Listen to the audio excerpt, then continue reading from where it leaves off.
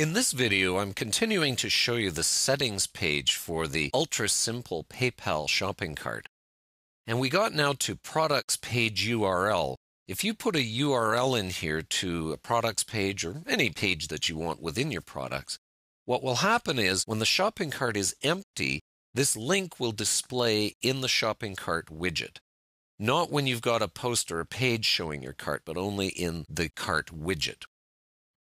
Now, display products URL in the cart. Now, normally what the plugin does is each item in the cart will have a link back to its original page. That may or may not be useful to you or your visitors, but let's say we don't want it, then you would have this ticked off here. And that's checked off by default, by the way. This hide cart empty message, that means that if your shopping cart is empty, it's going to say so and it's going to display on your widget or on the page or the post, by the way. Now, this is actually checked off by default, and I've unchecked it here because I don't use that. The problem is that if you check this, in other words, you say, I want to hide the cart empty message, it literally hides the entire widget, which is very confusing to visitors. So you don't want that. You want people to know they've got a cart, but it's empty right now. Okay. So I'm not even sure why that's there, but I guess some people want to do it that way. Hide items count display message. Okay. This is checked off by default, the hide items count display message. And if it's checked off, then it's not going to show how many items are in the cart. It's not going to display that message. And I think it's a good idea to have it off by default because really, unless you've got a gigantic cart filled with dozens and dozens of items, it's pretty easy to see how many items you've got in there, 1, 2, 3, 4. You don't necessarily need it to tell you that.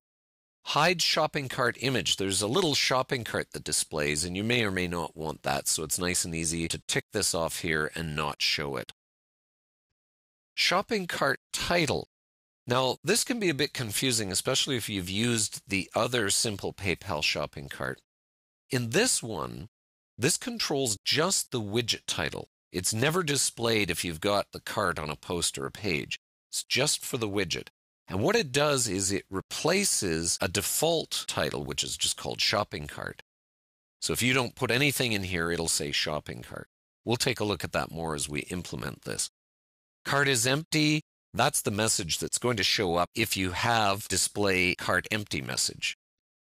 Okay, in fact, that would be handier to have this up top here beside hide cart empty message, but anyway.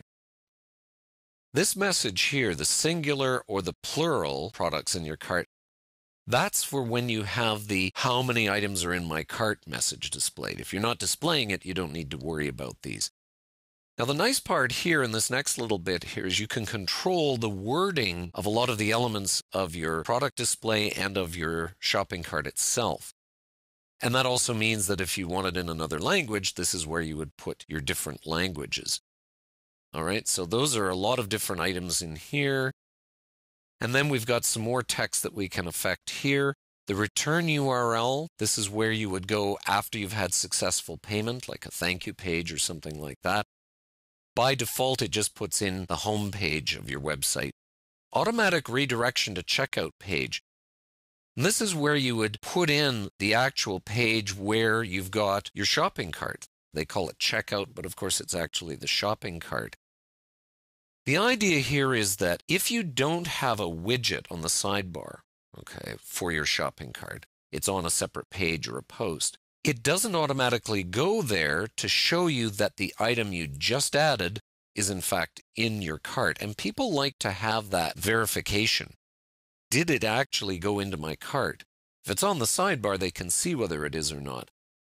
This is very handy to check off here and say, take me over to the shopping cart and show me what I've got, if you're not using the widget.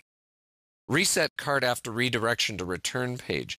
Well, remember this return URL, once you come back from having paid at PayPal, this will actually reset your shopping cart so that it's empty again.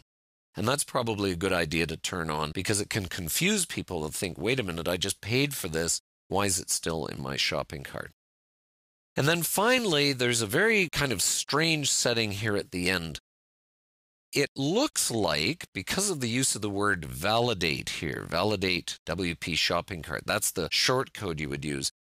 Normally, you add your products to your cart and then you just click your cart button and it goes to PayPal. In this particular case, if you start filling in this URL here with another page, what it does is it takes you to that page first. When you click on Checkout to PayPal, it takes you to this page first. You fill out a form of some sort, and then it takes you to PayPal after you've submitted that form. Now, it's never quite clear what this is about or what it's for. It certainly doesn't validate anything, but I think from what I've read in the forums that the intention here is if you want additional information to be submitted to you before they go to PayPal, it's like a chance to grab some extra information from people. And maybe there are scenarios where you need that. I'm not totally sure what it is, but it's certainly nothing to do with validation. I'm not totally sure how to use it. We'll try to figure that out as we're going along. But that's the basics of your settings page here for the ultra simple shopping cart.